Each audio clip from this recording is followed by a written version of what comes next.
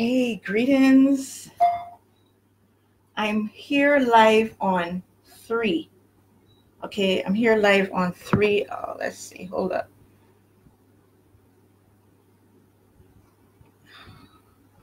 All right, I'm going to have to hold this one up like this. I'm here live. I may have to stop. I'm going to have to stop the one on YouTube because that one is not, that's not working. Okay, so I am speaking tonight about Squirting 101. And it's a very hot topic. It's something that is sweeping the internet. You're finding all kinds of instructional videos. Hi, Braid Aesthetics. Good night. And I have a pet peeve, and I'm going to speak to you tonight about this pet peeve. We have, as I said, these instructional videos. You have courses. And we have people who are giving instruction on how to squirt. I have major issue with people who've never squirted, or they have squirted once or twice and they have no idea how they achieved it, and men instructing women how to squirt. Those are the three major people that I have an issue with when it comes to squirting. Men giving instructional videos or courses on how to make a woman squirt, they obviously will fall under people who've never squirted. Good night, Stabby Life. And okay, so we have on the internet, you will see a variety of videos regarding squirting. And okay, so what is squirting? Let me define what squirting is. So I'm working with two right now on Facebook as well as IG. So I'll be switching between the two cameras. So yeah, so squirting is basically where there is fluid that flows from the female genitalia, from the vulva, the vulva. Hi, good night. Hi, Ronette.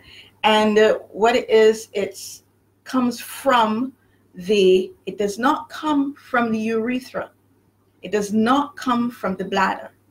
It comes from the paraurethral ducts, which are two slits on either side of the urethra. So women squirt, okay?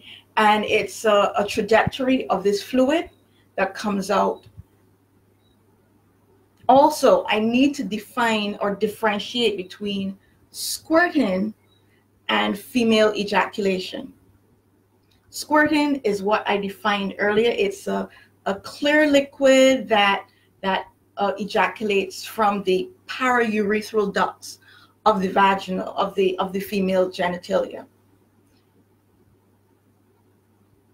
Female ejaculation, on the other hand, is a creamier liquid, which comes from the Bartholin glands. It can also be secreted from within the glands of the vaginal canal, sometimes even from the cervix as well. Okay, so the two completely different phenomena. I want to make that clear. Now, in what we're seeing a lot coming up is that the two are being used interchangeably, and that's incorrect. Okay, squirting is squirting, female ejaculation is female ejaculation. Two different phenomena altogether. And to set the record clear, every single woman can squirt once she allows herself to. But getting back now to my peeve, the issue that I have is the fact that the people that have never squirted or have squirted once or twice and they're not sure how they got it done are giving instruction on how to squirt. My major issue is, though, the fact that men are giving instructional videos on how to make a woman squirt. And this is what my issue is with it. Okay, You can make a, okay, let me just go back. You can make a woman squirt, okay? But what they are instructing are force. It's a forced method. It's not the case where a woman is allowed to immerse into her body and allow the third gates, and this is where tantra, and I think this is why we're having this upsurgence of people speaking about squirting and stuff like that, because they don't understand the intricacies of tantra, which is very important in squirting. So in squirting, a woman, when she squirts, is allowing herself to immerse fully into herself, to, oh, my battery is dying, hold up. Sorry, to immerse into herself, relaxing and allowing the third gate waters to open and flow and gush. So it's nothing that's rushed, it's nothing that's forced. But we have men who are teaching a method which is a forced method. I am not for force. I am a person, the work that I do as a sensual empowerment leader and as the creatress of orgasmic intelligence is about allowing things to happen naturally, enjoying the process and not forcing things. And you know why this forcing issue has come up? Because of porn. Yes, because of porn. Porn is therefore entertainment. So in porn, women are, obviously these are skilled women. Don't get me wrong. These are skilled women who understand how their bodies work. But because men are seeing this phenomenon, they're like, oh, we want a woman to squirt. I want a woman to squirt. There's a way that you can force it. It's just like, oh, what's a good analogy? No, okay. Bees don't actually, you don't squeeze a bee to get honey, but I'm going to use that as an analogy because I can't think of anything else. But if you squeeze a bee to get honey, you may get honey. I'm not sure. It's not working, but you get it where I'm coming from. But if you allow the bees to produce the honey, that's more succulent. So what we have, we're seeing videos of men instructing with the two fingers, inserting into the vaginal canal and about hitting at approximately at the G spot, and then doing the come hither motion. And what that does is when you do that, you hit there and about the G spot, but then you're also touching on the bladder. And when you squeeze, so you will have these instructions where you either do the come hither, or there's some instructional videos where there's a force, it's just a one push. You're forcing out urine. So this is another reason, most likely, why there's this huge debate as to whether it's pee or it isn't pee. When a woman is allowed to squirt as opposed to forced to squirt, it brings her into a place of empowerment where she is able to learn herself, understand her body, explore her body, and allow the juices to flow. It will happen. We are living in this microwave society. Everything must happen now, when, as I want it, bram, bram. But when a woman, and I'm telling you, when a woman learns how to squirt, she teaches herself how to squirt.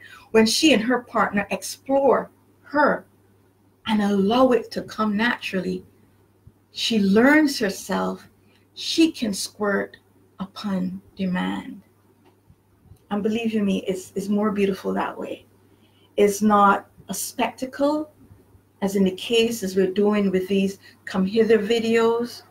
It is something beautiful where she is aware that she is coming to this point, and she's like, yes, it's about to come.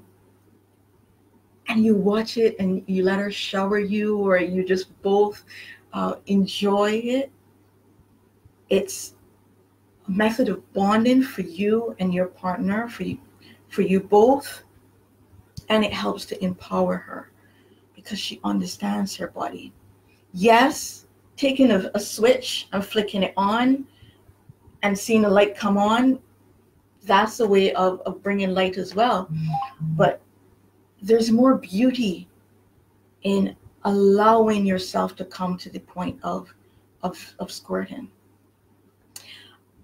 Tantra is a very intricate part of this process, and a lot of people are skipping over that for the entertainment, for the immediacy of having a woman squirt.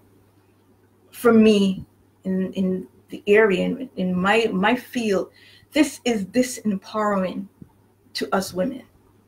And us women need to, one, stop spreading this technique to either teach other women how to squirt or teach a man how to make a woman squirt. Men, I love you dearly, but you need to dig a little deeper, understand what Tantra is, and then approach it from that angle, as opposed to this microwave, immediate, straight up squirt, I want to see it. No, let it be something beautiful, because that's what it's intended to be. Something beautiful, something empowering for the woman. It's something beautiful and empowering for your partner as well. So I'm going to get off my soapbox. That's all I wanted to speak about. Squirting is a beautiful thing. Squirting is not to be forced. It can be forced, just like anything else. You can get 5-minute rice cooked, or you can spend 15 to 25 minutes cooking rice. You will have a 5-minute cooked rice, which is maybe tasty, but is not as enjoyable, at least where I come from. I'm a Caribbean person, okay? So we like to, smell it cooking, and we like to, add the condiments and the seasonings, and smell the aroma, and watch the rice grain come to full plump, and we enjoy that process. So that's the same thing with understanding what squirting is. It's something beautiful. It is not a spectacle. I thought I would have had some questions, but no, I don't see any questions. So thank you so very much. Remember, please, allow the woman to immerse into herself. Let her find pleasure in it. It's not a forced thing. It's just not. There's no pleasure really in forcing. It may be a pleasurable spectacle, but it doesn't really empower her. And remember, you all are orgasmic naturally. See ya.